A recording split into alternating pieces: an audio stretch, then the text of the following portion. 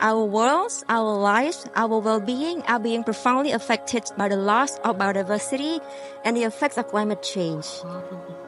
Climate change, such a word with a broad range of definition. Different people might define climate change differently, but it all affects us.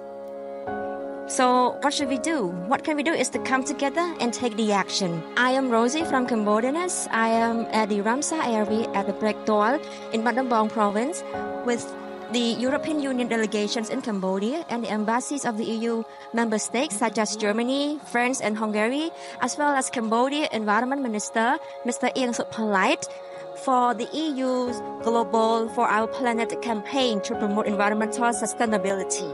Together, we are visiting the Tonle Sap Biosphere Reserve to have an intimate look into the biodiversity conservation, fishery protection, as well as environmental sustainability. We're very happy to be here to put the spotlight on the greatest lake in Southeast Asia as part of the, that happens when you go out in nature, as part of the For Our Planet campaign to draw the attention of public opinion, both in Cambodia and in the rest of the world, on this very important biodiversity hotspot. And also some of the support that both the European Union and Germany have been given to this area to ensure that we continue to protect biodiversity, the environment. And part of that exercise is planting trees, which is a big campaign of the minister, which we fully support.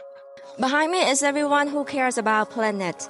Today, a total of 3,000 trees are planted today. As you can see, they are enjoying the activity and planting the tree right now. This is an opportunity for us to learn about the Tonle Sap Biosphere Reserve, which is a global significant wetland ecosystem here in Cambodia. And many people in this area depend on Tonle Sap River to make a living. So it's important for us to learn this major ecosystem here, and also to learn about the action that we can take in order to protect this area. I think there's reasons to be optimistic that we can turn things around.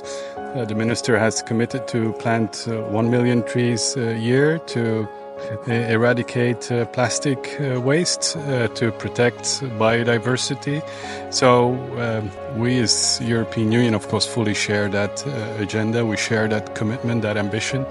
And that's, again, why we're here today, to put the spotlight on that important work that is going in as the German ambassador said, in a very volatile, very vulnerable environment. Just look at Tonle Sap Lake.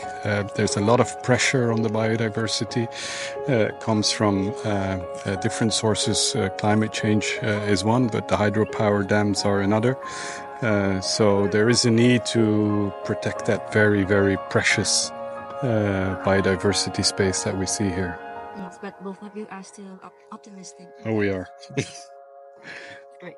Yes, I think, well, the start is extremely good. When I look at the campaign against plastic that the Ministry of Environment is pursuing right now, that's the right approach. Start with education, fight plastic wherever you can, and when you look at the numbers of participants, well, become plastic free. Do not use plastic. Well, the numbers are on the rise, and I think this is a really good concept, and that's the way to go. There's certainly more. You ask me, is there enough that's being done? I think there would be more that could be done. Ban plastic, well, tax plastic. There is a couple of ideas that I would have that I'm more than happy to share with the government, but it's the right way. So I'm very optimistic. Small actions can lead to a bigger impact if we start to join hands right now.